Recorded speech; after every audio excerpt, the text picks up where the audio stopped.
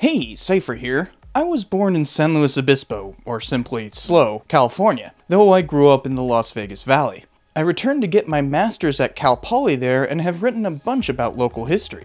Suffice it to say, I love that place. And so, as part of the second Project Homecoming, I decided to split out a previous video about SLO history. Project Homecoming is a big collaboration between history tubers talking about our different local histories. You can find the playlist linked below or right here. And since I'm so enmeshed in the local history there, I decided to have my father voice it, who was a historian in San Luis years before me, hence why I was born there. Hello, I'm Mark Hall-Patton, and back in the late 80s and early 90s, I was the director of this museum that you see behind me. I also wrote for the local newspaper, I was involved with local history, I sat on the Cultural Heritage Committee, I worked with local preservation throughout the county. I was quite involved with all of local history here, with historic preservation throughout the county. This was what I did. The history of San Luis Obispo as a community is a fabulous one. It starts with the mission and moves forward from there.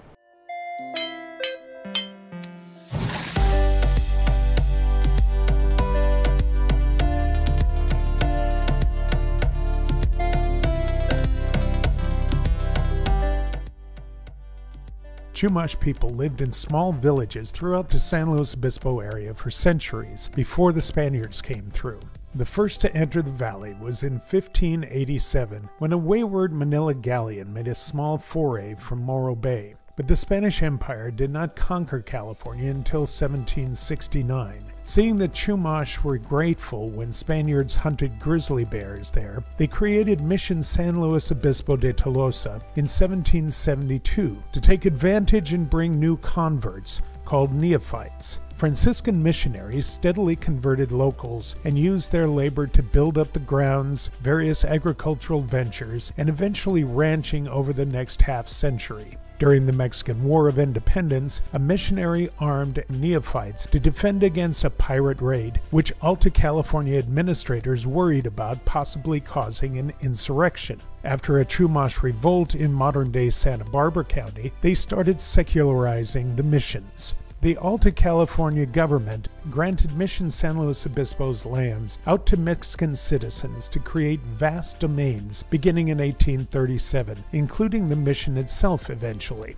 Rancheros used secularized Chumash as vaqueros to man their ranchos, which they operated like lords of their own little fiefdoms. A small town grew around the old mission to facilitate local commerce and rudimentary governance. When the Bear Flaggers came through in 1846 while they were taking California for the United States, John C. Fremont gathered a few people for execution for violating their paroles earlier in the war. Local women led by Ramona Maria Carrillo y Pacheco de Wilson threw a peremptive funeral procession to gain the prisoners' mercy. Her husband owned the mission and became a leading figure in the massive changes to come in the next decade in American California.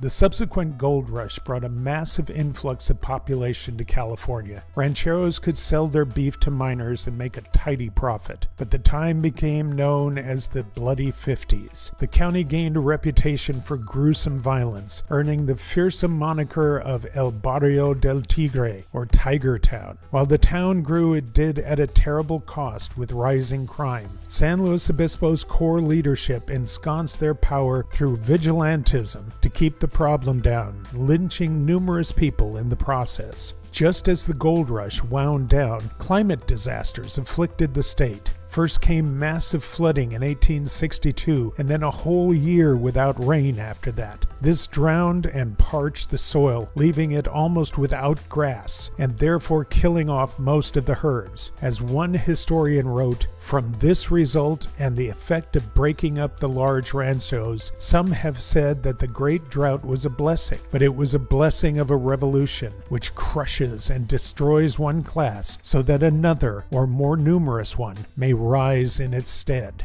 Indeed, the ranchos were parceled out to make some money, allowing for more growth in town outward into the open lands. Many ranchos were converted to dairy operations, which became the main product of San Luis Obispo for some time to come. The county had more substantial piers built in the 1870s, ending San Luis Obispo's isolation, and in the 1890s, the Southern Pacific Railroad came through town. In 1903, oil extraction began, bringing another boom to commerce and growing the town. When that boom subsided, county agriculture shifted to fruit growing as well, which led it to eventually having more strawberries grown here than anywhere else in the nation. You can see that at the farmers market every Thursday, along with the local barbecue style with the unique tri-tip cut that came from the ranchero days. Starting in the 1960s, the wine industry flourished as well, with the Edna Valley and Paso Robles area becoming well-venerated appellations. To take advantage of this growing prosperity, Cal Poly was established in 1901. It started as a small polytechnic school, but eventually became a major university in the CSU system. For years, the biggest event in town was a science fair at Cal Poly called Poly Royal. It was quite the party scene, but in 1990 it got out of hand, leading to a citywide riot. No more Poly Royal after that, but San Luis Obispo remains a happening place, even having the police crash a Mardi Gras party as though it was a riot in 2004. The town has been through many changes. SLO is a wonderful place. If you want to see how that history fits into a larger conversation about what counts as historical, you can check out the original episode. But if you want to learn more about other History Tubers' hometowns, the Project Homecoming playlist is linked below. See you next time. SLO is a wonderful place. Meow. Hi. Oh, thank you. Hi there. You gonna do this the entire time?